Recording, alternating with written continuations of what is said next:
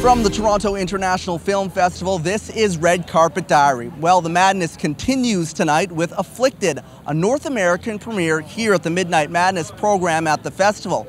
Co-directors Clif, Prowse and Derek Lee are also the male leads in a story that might just have you wanting to cancel your passport. It's about two guys who start off shooting their year-long trip around the world, but end up documenting a terrible illness that overtakes one of them. We've known each other since we were 13. We've been making movies together since we were 15, and when you're that age, that means I've got a handy cam, I'm filming you, then I'm going to hand it to you, you're going to film me, and everyone's playing 6 roles in your movie. So in some ways, this movie is kind of like a return to our roots when you're making handy cam movies with your friends in high school kind of thing. This ride is a road trip into darkness and terror.